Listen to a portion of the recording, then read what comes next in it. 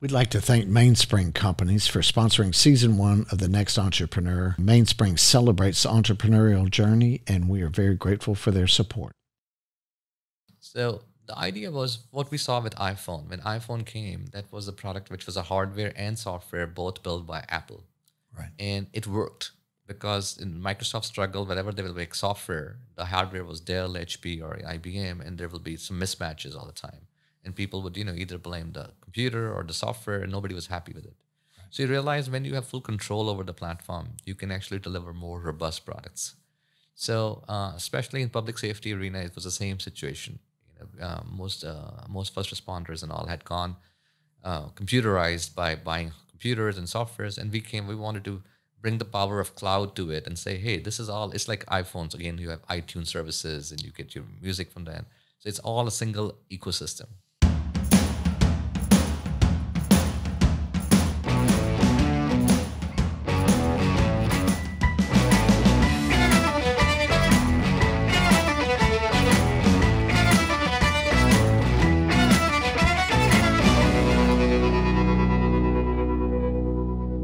Hello, I'm Andrew McClendon, your host of the Next Entrepreneur podcast. I'm here today with our producer, Mr. Daniel Sagona with Propel Productions, and very excited about our guest today, Mr. Mohit Vij. Mo, welcome to the show. Thank you, Andrew. So, Mo, you're the founder of General Informatics, a managed IT services company. So why don't we start off by you explaining to our listeners what it is that General Informatics does? Sure. So as technology gets more, you've heard the term cloud, and most people just know there's something called cloud, and it doesn't become, what is cloud? Right. And I almost say it's like love. What is love? It becomes a little bit of a, you can define it however you want to. So essentially, as the tech came in, it was simple enough where people started doing things on their own. They would buy a computer, they would set up they would automate their processes in their businesses. And eventually people said, hey, you need a server, you need a network, and now you have internet, now you have email. So it started becoming a little more complicated. And then it was it doesn't stop there. You have your phones. Now your phones have a computer in it. In if you're in a big building, you have elevators need to be connected to the network. Your air conditioning system needs to be connected to the network. So it all started working together. And the complexity increased. So There was almost a new field created where it was managed service providers, where somebody can come in and bring these pieces together. We used to have copiers, and copiers were standalone machines. You would spend $20,000 and put it on the side and copy. Well, if you look at it, 70% of the copiers are used as printers today. And then, and almost the same percentage is for scanning documents. And when you're scanning it, it's going somewhere to a server or computer. So even your copiers were suddenly computers, and they had to work with your networks and computers. So it started growing as a field which needed some management and needed some expertise there. And security. Absolutely. And as you were connecting these things live to an internet connection and saying, hey, I can access your server. When you say I go to a website, what does it mean? It's basically you're going into somebody's computer. And similarly, if you have a website, somebody's coming into your computer. So now we're moving across each other's domains, and it's almost like virtual properties. And as we move, somebody needs to say, hey, you're not a bad guy coming here to steal something. You're a legitimate person. So security became a big piece. And then when you're doing all these things, you're storing all this information. It's almost like building assets. And when your assets are there, they need to be protected. They need to be saved in insurances. So, you need backups. Now, if you need backups, what something happens to your server here, does the backup need to be somewhere else? Right. So all these new concepts starts emerging in early 2000s. And there was okay, somebody needs to manage this stuff.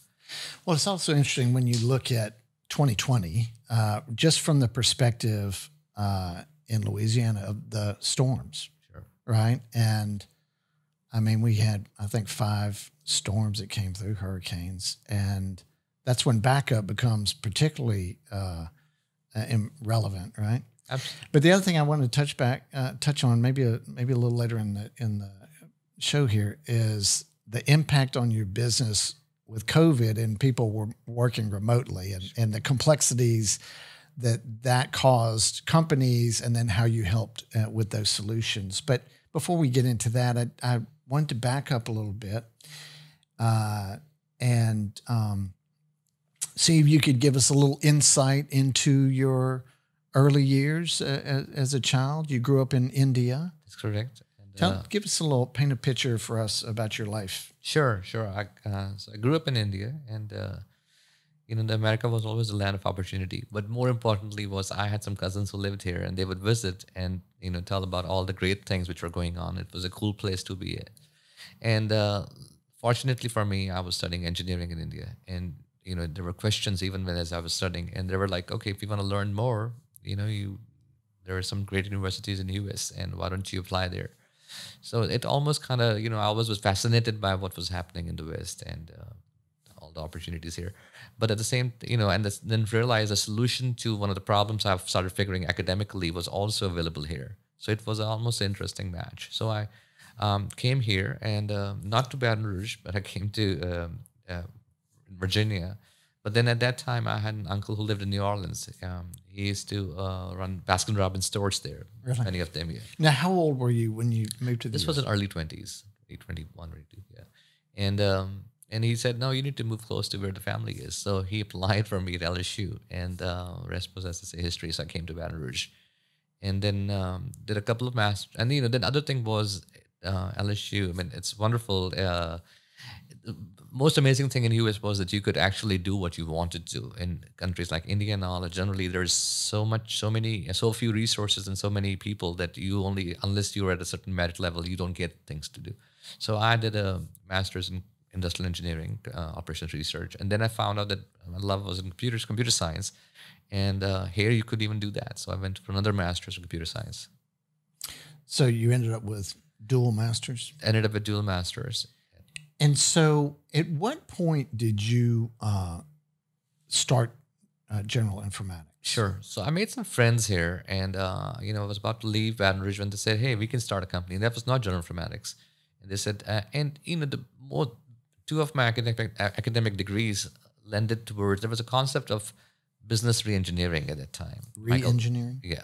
So Michael Hammer came with a very interesting concept. It says re-engineering the corporation. And this was the period when Japan was doing very good, and everything. We had Toyotas and Hondas coming here. And they said, how do we rethink the processes where America once again takes the lead? And there was a famous phrase at that time, don't automate, obliterate. And I love that because it was like rethink the work. Computers are not just basically take something and make the same form on a computer. You need to see what form can you make the form much smaller on a computer and still do it. So is this re-engineering kind of coming on the heels of the U.S. having lost some grounds in manufacturing, and we're a global leader in many things, and then we kind of lost our edge there in many respects. Is that how the re-engineering applied? Exactly. Okay. Totally. It was like, how do we re-engineer? Because the U.S. was leading in digital technology early 2000s, late 1990s. And they were like, how can we apply this new strengths that we have to manufacturing, to improve our processes, to bring just-in-time inventories and things like that. So there was an application of tech going towards other service sectors, towards manufacturing sector, and bringing U.S. back in. And that's why in the Clinton era, we saw a resurgence of U.S. economy, because there was an application of tech, software and tech towards these things. So that's where essentially from, General Informatics was born out of that idea, but it was about improving processes for people's companies. But it was, at that time, I couldn't sell with, with this accent. Always joke about that. But so I couldn't really communicate the value of that. But when we reached people that said, hey, things are getting more complicated. We need networks, we need servers, we need all the things I talked earlier. Well, can you help with that? So we started with something as improving processes, writing software, but ended up doing IT. There's a difference between IT and software. And I always communicate the two things are different in the sense of when you do IT, it's like a physician. And, the physician can see what issues you have. They can fix it. They can do a surgery on it, and they can, add some prosthetics if you want, or do a plastic surgery, make you look better. So doctors can do this stuff. But then there's a software business, which is like the pharmaceutical business, where you actually create drugs or medicines, and the doctors can use them. So we started as a pharmaceutical company, in a sense, right, and then ended up becoming a doctor and a surgeon. I see. So that's what General Informatics is doing, the same thing what physicians would do at a different level of primary care to experts but doing it for businesses. Yeah, that's a great analogy. And so, what year? It was around 2004 where you actually started General Informatics, right? Right. So I moved out of Baton Rouge, but came back in again in 2004 and reached and started General Informatics. Now, Yeah.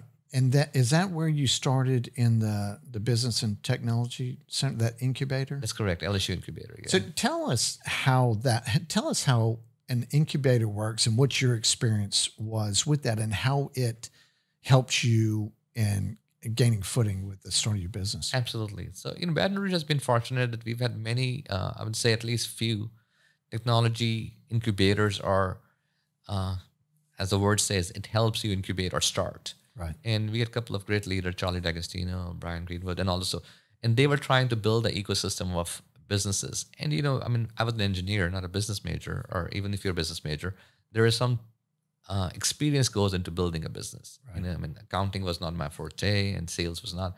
So they help you build plans. And, as we learn, as you grow, you realize building a plan and then executing is a better scheme than just saying, hey, let's do it, So they helped build business plan, and you had access to LSU professors and all, who would kind of keep you accountable to what you were wanted to do. So that was the other thing. It was almost like a school where you said, hey, if you're saying I'm going to do so much sales and create this product, then you better do it in 3 months, and you're going to have a meeting with them. And they tell you what happened. Why didn't you do it? Now, is your business physically located in that technology center? So that's the other part.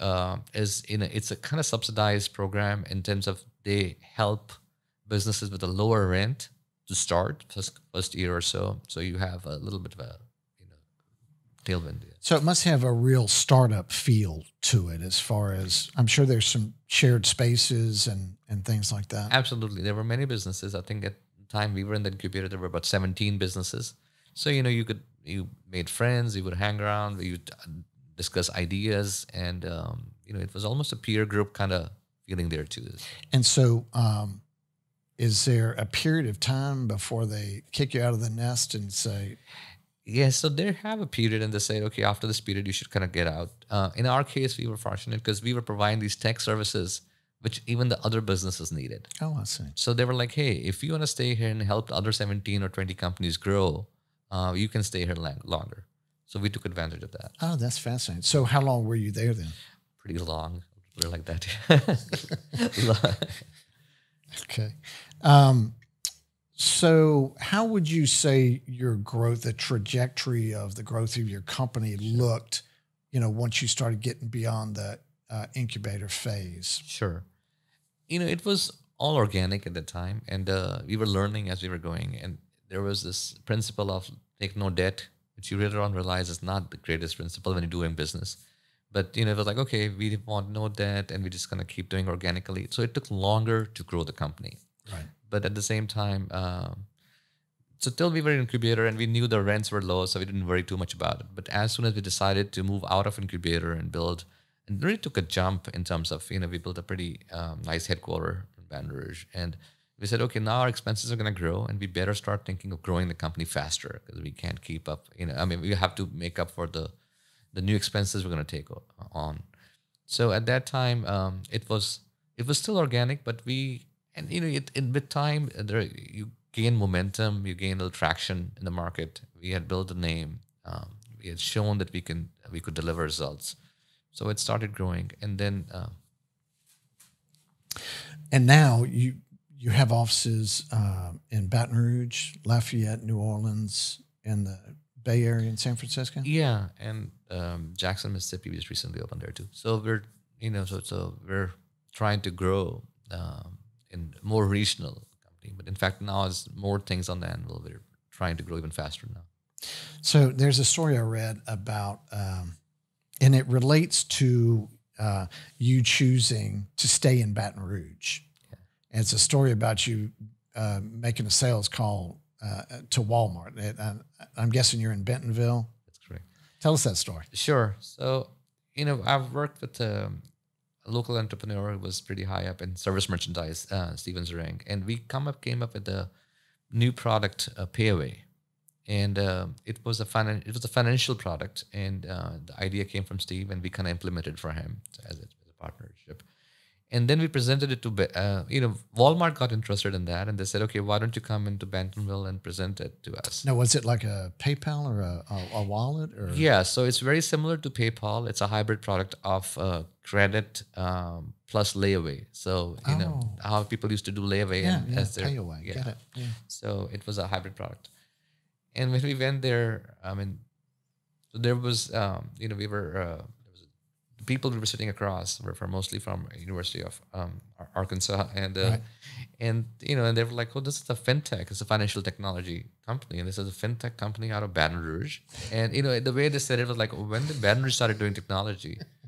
So that was one of the things that stayed with me, and I said, okay, we need to change that perception.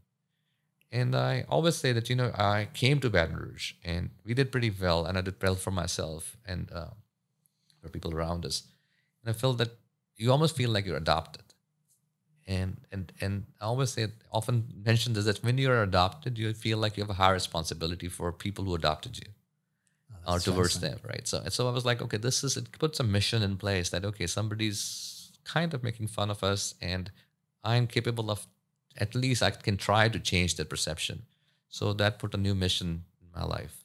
Yeah, that's fascinating. And then you put that into play by making a big investment in your headquarters that you just mentioned, right? Tell us about that development, like how you really made a bold investment, a beautiful design in what would ultimately become a campus. Right. A very sleek contemporary building, eco-friendly, and tell us like how you were able to make such a bold decision and everything that went into that. Sure. Once we had decided, I had moved once in life already, and the thing was, moving is not easy in that sense of completely. And I was like, okay, now finally I find this was home. And when it's your home, then you feel like, how do I make my home better? Everybody tries for that, right? And what can I do? Where do I have a little specialization or differentiation? And then this was one of the things that was a constant thought between me and my wife, and we would discuss. And then second was, we had lost a couple of good employees to Texas. And each time they left, I asked them, and they were like, well, we're not cool enough. And that word stuck with me. And I said, okay, what do we do where we become cool for the younger generation? Because this is the kind of talent we're trying to keep here, and it had to have a Louisiana flavor to it. And then when we talk about Louisiana flavors, food always comes in, and I'm great. Hey, this is great that we have the best food in the world, but it was also that, what do we do which can be called, what is Louisiana? So we saw this property which was at the edge of the swamp. And we saw, okay, this is a great, story right here, that we will create technology at the edge of the swamp. So you're referring to the Bluebonnet Swamp, which is in the middle of the city. Exactly. It's a beautiful ecosystem. Absolutely. And your property backs up to that, right? Yes. And so you're kind of blending that. Yes. So we were like, how do we keep it natural? We kept the oak trees and all the trees which were there, and we created a very interesting engineering design there. When it rains, the whole thing becomes an island. The water comes around the building. And then when it recedes, it becomes a dry land again. So almost like, so we wanted to kind of get those factors in. We put boardwalks behind the building all over the places. And it was like, okay, so we are going to pay respect to nature, but at the same time build a very high-tech both organization and a campus. And just surprise those people in Bentonville that, okay, this can be done here. And so that was part of the story, or part of the strategy, I would say, and that was good for us to attract or keep talent. And we saw people very, exciting to say, okay, we want to work here. So we started building. So it worked out, I think. Yeah, well, it is a striking building and a great asset for Baton Rouge. And I appreciate you making that investment. I'm a big believer in how your building can be a representative of your brand, of your company, and, maybe even as much as your logo and, on your business card. So So what you have there is what, about a 50,000 square foot building? That's correct. And so you take up some space and then you would lease out some space, right? Sure. And you recently started some office sharing space there, right? That's correct. Yeah. And tell us about HQ at Highland. Sure. With COVID, so we take about 1/3 of the building. We have one more tenant, Northwest, and they take 1/3. And then we had 1/3 space left. And the thing was, we will grow into it, and we hope to grow in faster, sooner than we later. But at the same time, with COVID, we saw an interesting opportunity. Despite the building, we saw people were comfortable working from homes, and so there was this thing that, okay, if people can work from home, there will still be moments where they want to have a office-like environment, Right. and it's a high-tech building. It's a lot of automation there, and it's all glass and nice. So we're like, why don't we share it with others? And that's also a business opportunity, because even our employees started working a lot from remotely, like everybody is. And we realized we have these spaces, and we can increase the space and make it more dynamic in that sense, as a shared space. So that idea stemmed from that, and we had put a lot of high-tech, like digital thermometers and all the things we should, plexiglasses for COVID. So we said we are creating an environment which is healthy, and this can also lower people's rents if they're working from home, but they've only when they on an on-demand basis, when they need a very high-tech office, everybody can have access to it. Very cool. Well, let's take a quick break right now, and I want to talk to you a little bit more about the impact of COVID as we return, and we'll get in this word from our sponsor. We would like to thank MBD Automation for their support of the Next Entrepreneur podcast. MBD Automation is a mechanical install contractor with a program-centric focus. So what do these guys do? They install conveyor systems, VRCs, platforms, singulators, sorters, and all sorts of other types of automated equipment. Who do they work for? They work for systems integrators, manufacturers, and end users in fulfillment centers, airports, mail processing facilities, and projects in the defense industry. MBD Automation works for numerous Fortune 500 companies across the United States and has a list of international clients that they perform work for in the U.S. as well. If MBD Automation can help you on your next project, you can find them online at mbdautomation.com. And we are back with Mr. Mohit Vij, founder of General Informatics. And Mo, I wanted to touch on, there's some business recognition that was very significant that you have received along the way.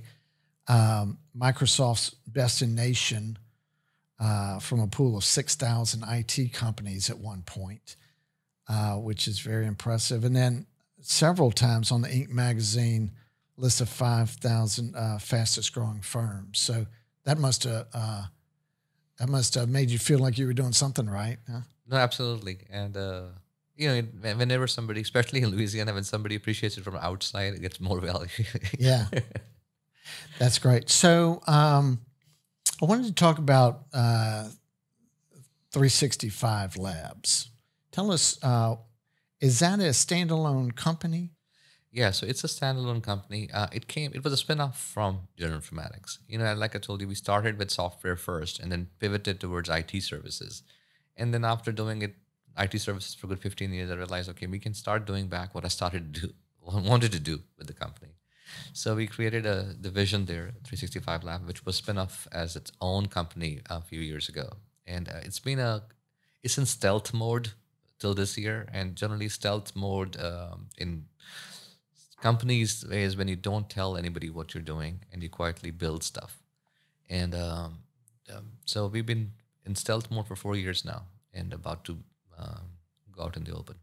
And so can you discuss the products? I mean, 365 is actually hardware as well as software solution, right? Correct. Is that something you can share with us what that type product is? Sure. So this is, it builds technology for first responders and, all kind of first responders, law enforcement, fire, and medical and things like that.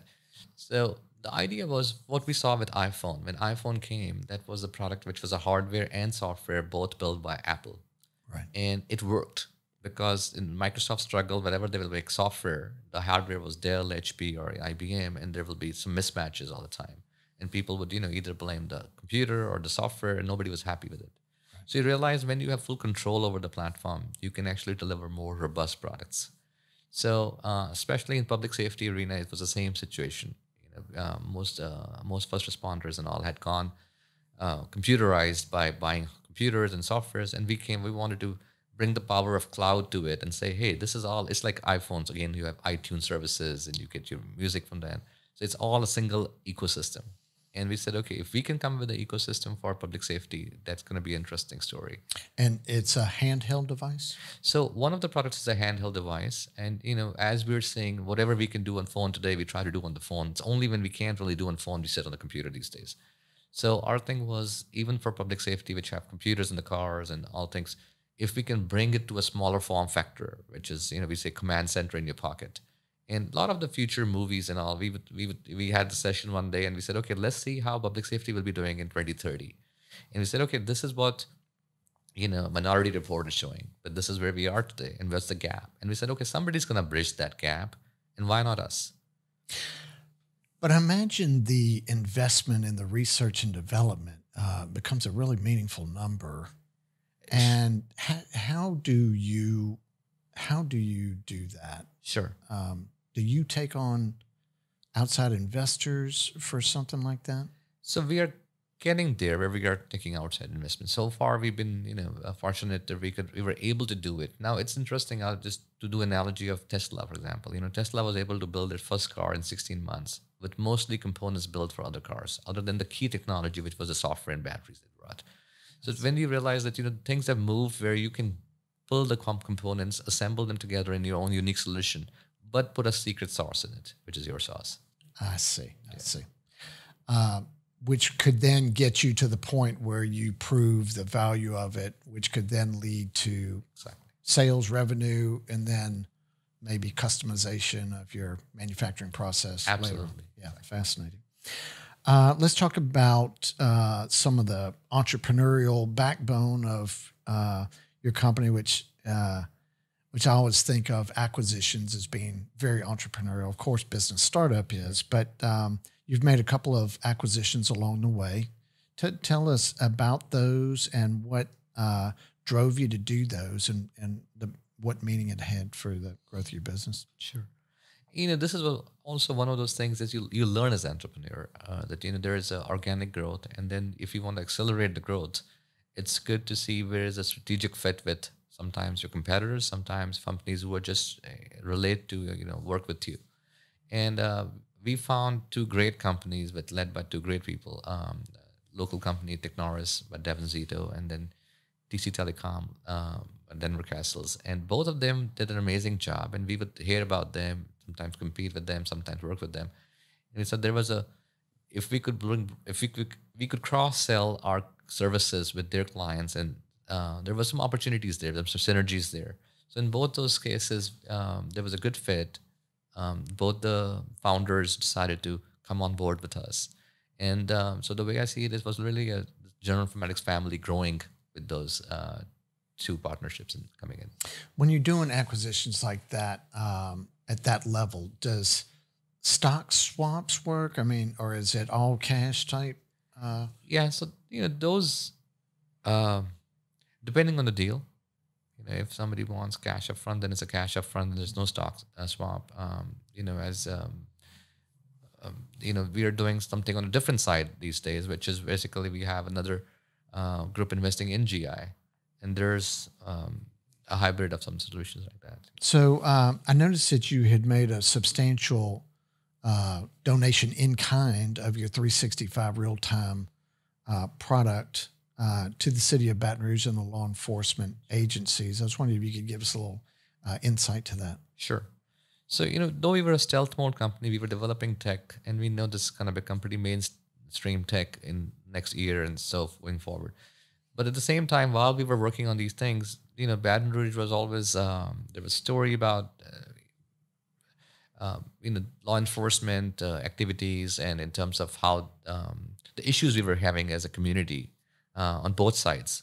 And we felt a transparency a little bit where the law enforcement had a better into what's happening and can respond faster, and people could keep them a little more accountable, could work towards our community better.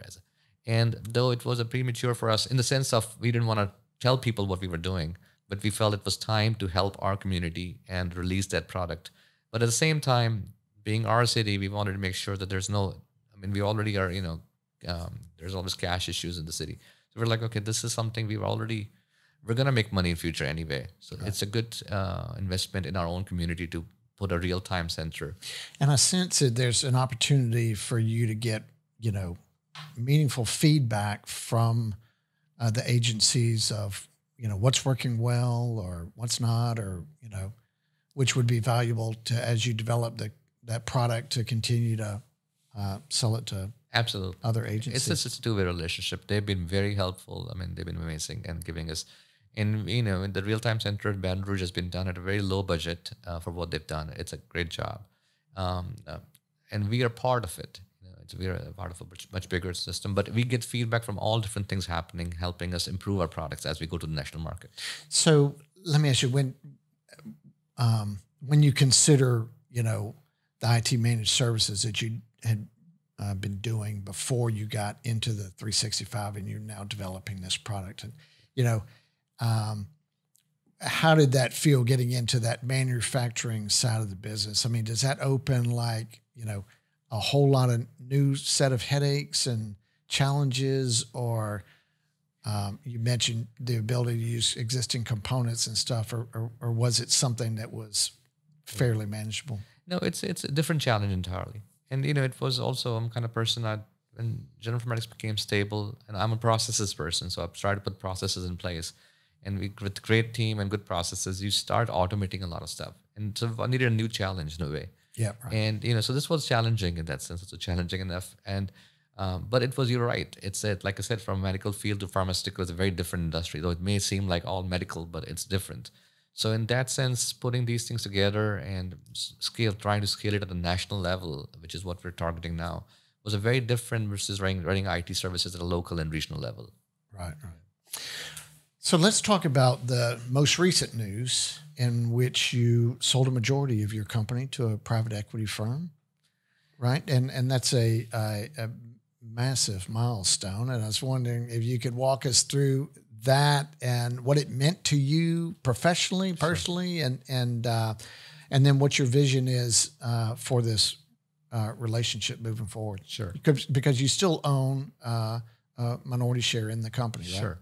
And so we call it a growth capital. The General Informatics needed growth capital. We realized organically growing for 15 years, and then with 2 acquisitions, how it helped us. And the thing was, what will it take for General Informatics to, let's say, acquire 10 new companies, and not small companies, but bigger companies all over the Gulf Coast. So that requires capital. And capital has to come from capitalists. So the private equity was a great place to go in, and we found a great partner in Rosewood. It's a family-based private equity group, and also for personally, you feel you can have a slice of a smaller pie, or you can have a smaller slice of a much bigger pie, right? And till your slice has gone bigger, it doesn't matter if the proportions and the ratio is smaller, right? So that was really the gist here. That okay, we will have a smaller ratio, but much bigger slice of a much bigger pie. Right. So that's how the General Informatics, and this is how, if you look at Steve Jobs, he owns 3% of Apple, but we all call it still Steve Jobs' company, right? Right. So as companies grow and you bring capital in, your percentage is going to dilute there. And that's how it should be, because that's how things happen. And then it also brings newer opportunities for your own team, your own employees, because now they can be a director of a much bigger company, or they can be vice president of a national company. So it also opens up new opportunities for your people. And then if it's headquartered in Baton Rouge, that's what part of the conditions were. Then Baton Rouge has a regional company than saying we have a small local company.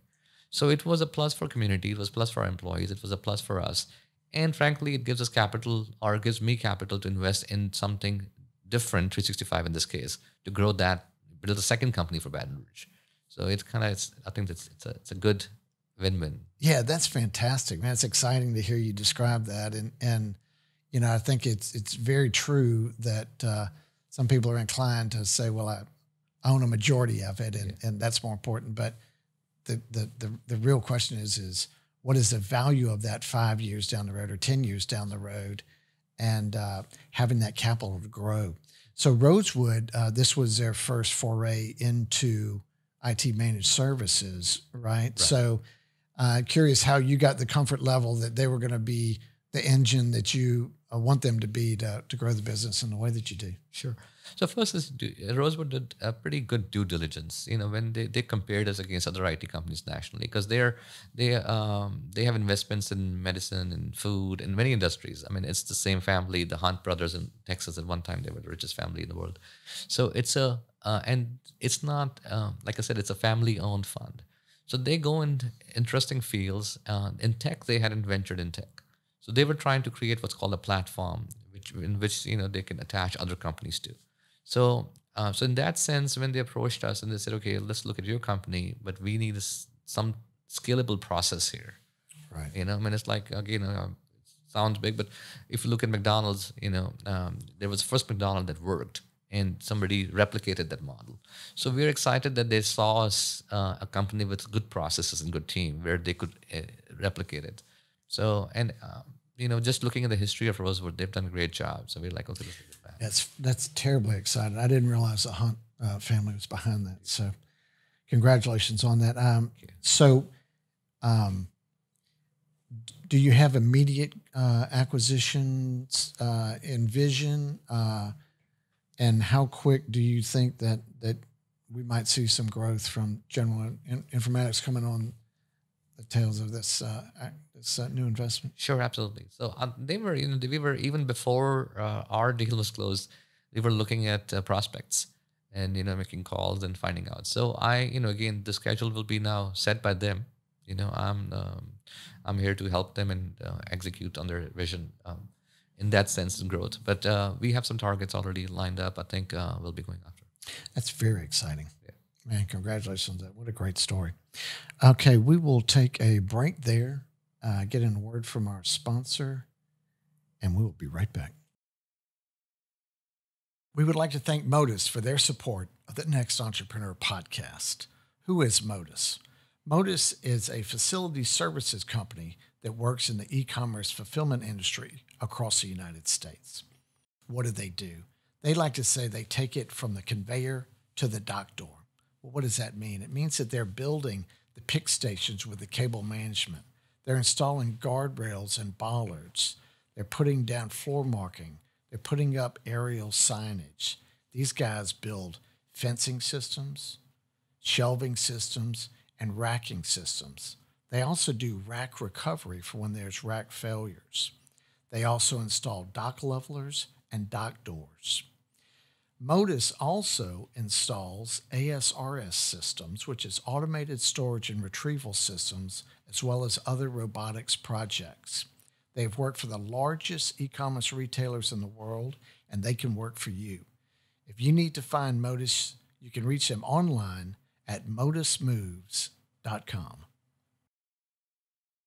And we are back with Mohit Vij, founder of General Informatics. Mo, I wanted to talk next about the impact of COVID on businesses, but particularly as it relates to IT. I was in Minneapolis yesterday at a headquarters of a large company, and the building was virtually empty. And many of the employees that we met with had just shown up there for the first time in 8 months.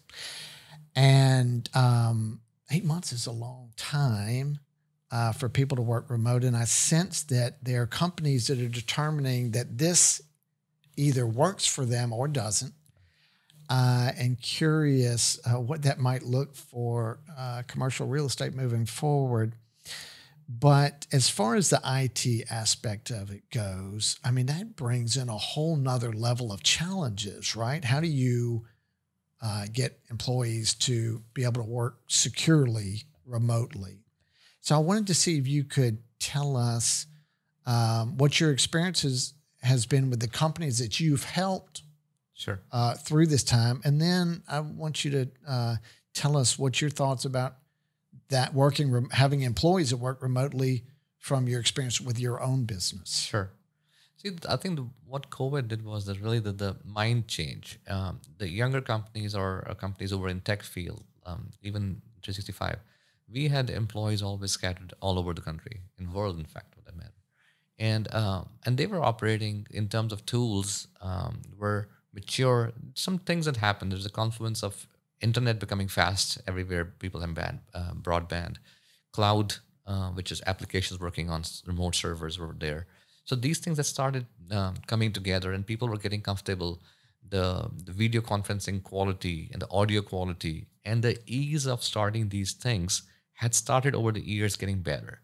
But people who tried to do these things, let's say a decade or 5 years ago, still struggled, and it was like, hey, this doesn't work. And nobody was, especially when you go to more mature businesses, financial industries and all, they were not ready to try it. They were like, we tried it, didn't work. There's nothing can beat face to face. And that's in a way right too. But COVID almost forced everybody to try it. And that was the thing. And it was interesting. I was reading some CEO of a big Wall Street company, and he says, I was surprised how well it worked. And, a lot of people were surprised that it actually worked. You could click on a button and, after 5 minutes of educating yourself on something, you could get online, or sometimes like 15, depending on. But it was still overall, it happened, and it happens relatively smoothly. So once people realized that they could achieve, it gave quality time to everybody with their family, especially, we can call it quality or not, but at least you were with family. And, I think that changed. And for IT company, it opened up, like you said, two things. One was we had one group of companies which were already there. Then we had some people, other companies who said, hey, we want to do this overnight now. So we had that period in March where we were working, 24/7, trying to get these companies online who were not ready for this. So that was a transition which happened very quickly. And the second was, like you said, security was an issue, because now your home computer is part of the network. And can your home computer infect the business network becomes a question. And though a lot of the business or computers through a managed services company like ours are protected and updated all the time, home computers may not be. So these did pose new challenges for us. Not something that we didn't have solutions for, but it was more about for our clients to know that now their home computers will be kind of part of network, and they will need to be protected and taken care of. Because all it takes is one single click on one computer to compromise a lot of information. Right. Yeah. So that was a more of a education and just making people aware of that. It's still not 100% there, but people are realizing that now that's a new normal. Yeah. So there's software licenses, right? As people are working remotely now, there's all sorts of expenses and planning that had to happen to execute on that. So that's really interesting. But okay, so it seems as if COVID created, a boom for your company there for a while. Was that something that maintained, or was that? Yeah, so there was a boom for us a while. Our businesses are more managed services. So it's not a one-time boom, because then these computers are live elements right now. It's essentially you're connected to the internet, and tomorrow the new software will change, a new virus will come. So it doesn't stop, and we have to be on our toes all the time. And so it's one of those things where, though it's new expenses, but at new conveniences too.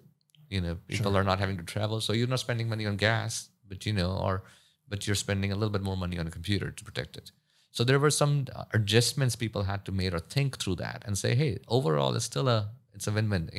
Now I agree with you. The real estate market will have to rethink this whole, how it's gonna, maybe assets are there, but what about the new growth? So those questions are gonna come. But overall, I think it was a little bit of an upswing for us, but then we've kind of maintaining that. And so I think it's very good. So let's change gears a little bit here and talk about some of your business philosophies, sure. Right? So one question I'd like to ask our guests is kind of defining the culture of their business and what they created and what's important to them. Yeah. And why don't you give us a little insight to what the culture that you created here locally at General Informatics is today? Sure. So, we most companies have a set of values, and we have a set of values and defines, and those values have been tweaked over time. And each word has been thought many through because it should reflect who you are. And our first is an can do, will do attitude, and it doesn't really rely.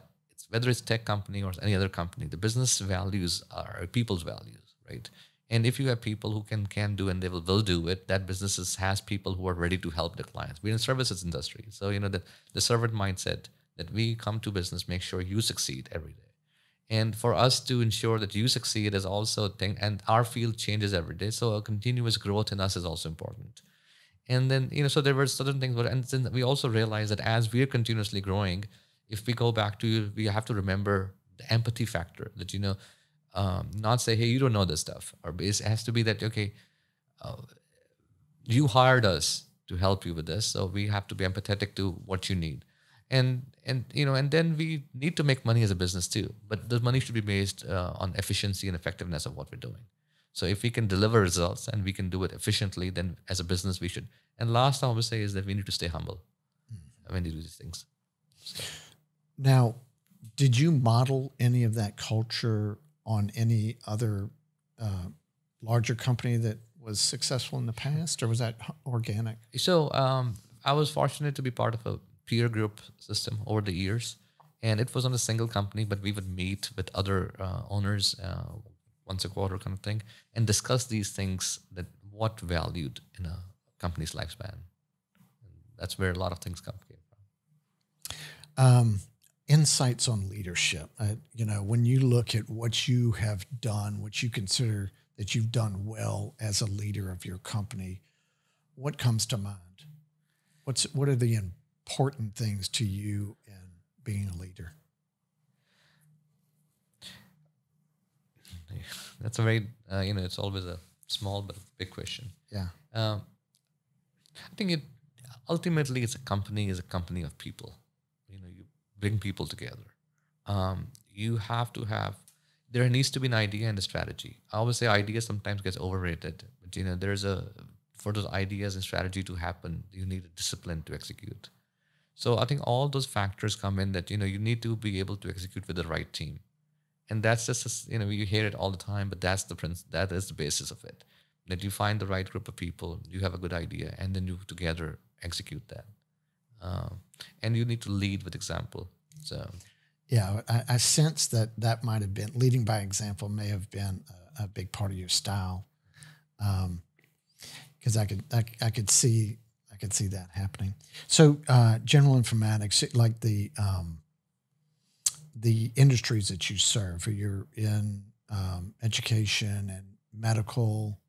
What other industries do you serve? We're in healthcare, education, government, financial world, insurance. So we're pretty broad in general informatics because practically everybody uses computers. Right. So and if they need assistance with that, you need to still understand the business a little bit to make sure the right applications are working. So we have teams which specialize in certain verticals, and but it's a pretty broad. So what's your insight on telehealth? Sure. Like this, what is telehealth? Sure. So it's remotely, just like what we're doing with video conferencing today, and we don't have to meet. Similarly, we don't have to meet the doctor or get connected to a machine. Can we do it remotely without having to drive or walk or get to the place? So that's really telehealth, number one. Number two is there's another extension of telehealth is as software gets better and you add artificial intelligence. And, that word is, again, one of those words where what does it mean kind of thing.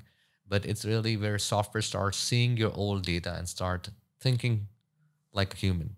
And saying, hey, I can see you have, whenever you eat these things, you have this problem. So it doesn't, even software can figure out that whenever you said you had this problem, you did something. So let me try to stop you without a person having to tell you that. So when artificial intelligence, because we have been collecting our data for a few decades now, and now we can throw that data to computers and say, hey, can you find some trends here for us? And can you help me take good decisions based on those trends, even though I may miss some trends? So with telehealth, doing it remotely and the physicians getting assistance from these softwares to make decisions for you, or you yourself getting that input yourself so you can be more preventative. So I think that's all coming together. It's really interesting how COVID has been this catalyst for change, and particularly as it relates to IT, where, I don't know, but maybe a year ago, I think if you told people that you wanted to, see the doctor remotely by video, I don't think so. But sure. Now it's almost accepted universally, and the same as working remotely. I know there were, many people that feared that productivity would go down, and so many people now are saying, "Hey, that's not the case." Of course, there are exceptions to that, but it's really helped spur a lot of growth in this IT way, and so that's really fascinating. Absolutely. Okay, well, I just wanted to have one last question with you. Sure. I love branding, right, and how businesses brand themselves. And I'm curious what you thought about branding, and particularly as it relates to, how you grow through acquisitions, or you grow over the future. How do you see the power of the General Informatics brand, what it is today, and what that may look like? Sure. Moving forward. So the brand is very important, I think, and brand is built over time, right? And sometimes it's over time, or sometimes it's a very quick but with great quality. So so I feel that it's taken almost 20 years to build this brand. And I was talking to one of the clients, and they said, "Mo, we've worked with many vendors, but one thing we like is you always deliver as a company." And they said, if tomorrow you went into air conditioning, we'll have you as an air conditioning vendor. So, but that goes back to your other question about the culture of a company. That, a brand also represents a culture, and culture is the people ultimately. So if your people are doing the right job in the right direction, and they're moving in the right direction, and together you can build a brand. Now you can represent a brand. We always, when we named the company, the idea was we have these big companies, General Motors, General Electric, all these companies are General in the front. Oh. So maybe we can be, and we wanted to be General Computers, but that was trademarked, so we couldn't do it. And then informatics is really actually a more appropriate word, but really it's a mouthful. So in retrospect, we should have picked a simpler word to put there. So, but overall, we were kind of gearing for a bigger company, and hopefully we're going in that direction now. Well, look, I love learning the stories behind things like that, the name of a business. Mo, look, I appreciate you joining us today. I love learning about your company and about your plans for the future, and it was great visiting with you. So I appreciate your time. Thank you for joining us. Likewise. Thank you so much.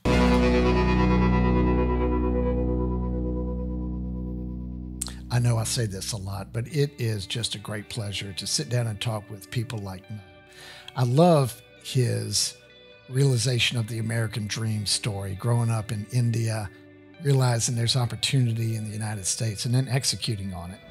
The other thing I love about his story is how it's a realization of a complete entrepreneurial journey, from startup to growth of his business, to taking part in acquisitions, and then divisions where he's into hardware and software, and then ultimately his sale to a private equity firm, which is going to give him the capital to grow his business even further. Fantastic story. Enjoyed listening to and talking to him so much. So Mo can be found online at 365labs.com, where you'll find some links to his Facebook and LinkedIn pages. We appreciate you joining us, and we will catch you next time. Thank you for listening to the Next Entrepreneur podcast. We'd like to thank our title sponsor, Mainspring Companies. It can be reached online at mainspringcompanies.com. If you have any questions or comments, you can reach us at ask@nxtentrepreneur.com. You can subscribe to the Next Entrepreneur podcast on Apple Music, Spotify, Stitcher, or iHeartRadio. You can help support our podcasts by leaving a review on Apple Music. You can follow us on Facebook or subscribe to our YouTube channel. please share this episode with your family and friends. The Next Entrepreneur is produced by Propel Productions. They can be reached at propelyourstory.com. Today's episode was produced by Daniel Sagona.